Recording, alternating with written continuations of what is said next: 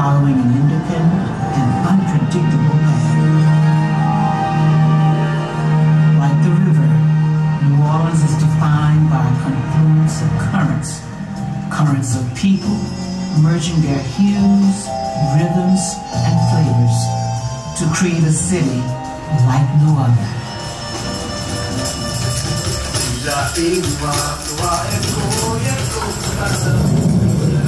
Tahoma, Biloxi, and the Chitimacha were among the first to fish its waters, harvest its lands, and trade goods upon its shores.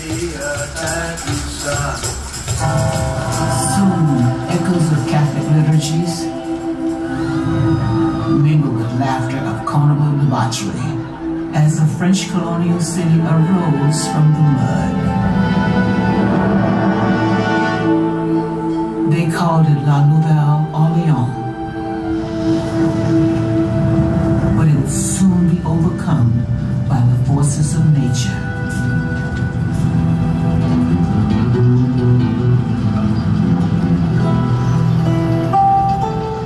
Out of the flames rose a new city, inspired by Spanish lace, rebuilt with the strength and skill of enslaved Africans.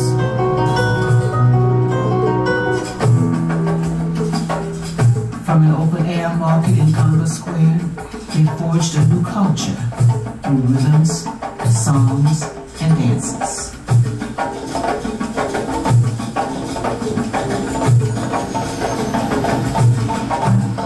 Haitian immigrants, both free and unfree, transformed this colonial outpost into a thriving Caribbean city with their vivid hues and rich culture. As bounties of the crown jewel of Louisiana Purchase flowed through its port to worlds beyond, waves of Europeans streamed here.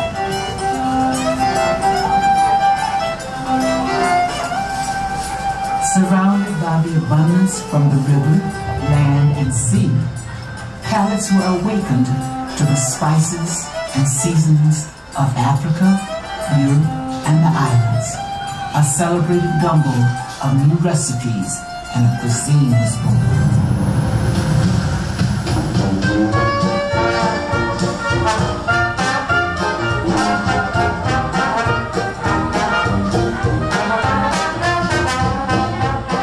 Generation of African Americans bit the blues in European homes. They improvised, syncopated, and gave rise to a new sound that would change the course of music forever. Jazz.